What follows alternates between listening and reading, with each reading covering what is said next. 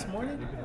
Eskimos' Kavis Reed shared a laugh with the media at a recent conference. Earlier, Ed Hervey announced the release of quarterback Stephen Giles, the first personnel move in the building of the quarterback position. We're not just looking for a guy to complete passes and play the position, but we're looking for a new face of this organization. We're looking for a guy that can lead this organization and be that guy. Entering the next phase of Eskimo Football Club development, both new general manager Ed Hervey and head coach Kavis Reed are already hard at work. The most important team on the team, I've always said, is the coaching staff. Is they're the first line, and making certain they're the environment setter, they're the tone setter, and having them have an opportunity to work together and really gather some cohesiveness is very important. So that's the importance of having them in early. Reed's workload no longer includes interim offensive coordinatorship. He and Hervey are chest deep in talent and recruiting assessments with U.S. scout Paul Jones, director of football operations Ryan Wagner, and Canadian scout Rob Ralph. The process is simple. You know, we want to find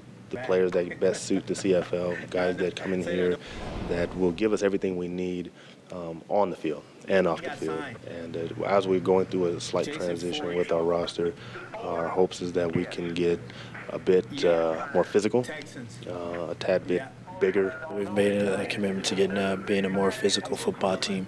Our football team, because of a lot of injuries, a lot of them may in fact be because we were a smaller football team in some respects, and there are some positions where we're going to definitely look to get bigger.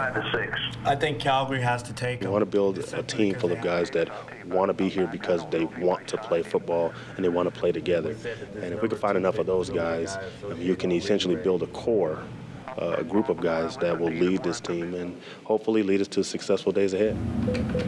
Your skill position, you want that explosive threat, and for us, we have a few guys on the roster that have that explosiveness about them, and wishing to add the complementary pieces around them.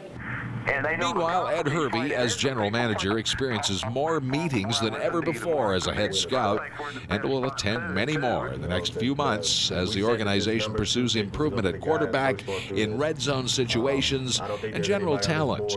I don't want to bring in any players that I haven't seen in person, so I will take time to go out there and do that. We have the evaluation camp coming up in March with the Canadian draft on the horizon, and introduction of the coaching staff. The CFL Amateur Draft is scheduled for early April. Right now, Ed Hervey and Kavis Reed are enjoying the process. This is Tim Dancy.